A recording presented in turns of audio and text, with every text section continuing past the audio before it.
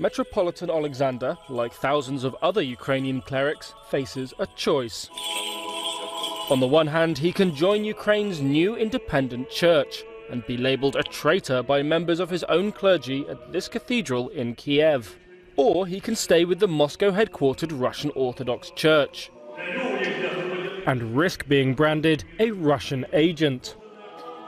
As Ukraine prepares to sever more than 300-year-old ties with the Russian Orthodox Church, also known as the Moscow Patriarchate, Alexander has made his decision. He believes his church, the Ukrainian Orthodox Church of the Moscow Patriarchate, is a tool used by the Kremlin to justify Russian expansionism and support separatists in the Ukrainian conflict that has killed more than 10,000 people.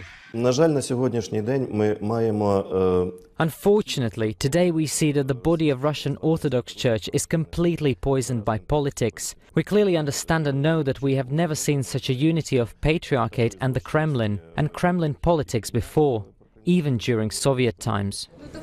In October, Ukraine secured approval for a breakaway, granted by the Ecumenical Patriarch in Istanbul, the spiritual leader of the Eastern Orthodox Christians. Moscow responded by breaking off ties with the church in Istanbul, also called by its ancient name Constantinople by some believers. And the faithful are every bit as divided as the priests and politicians. I don't really understand the interference of Constantinople. Frankly speaking, it's sort of a political game in my view. It is very important that people who listen to Alexander's views and to other priests realize in what direction the Ukrainian church is moving. For Kiev, that direction is towards reducing Russian influence in Ukraine.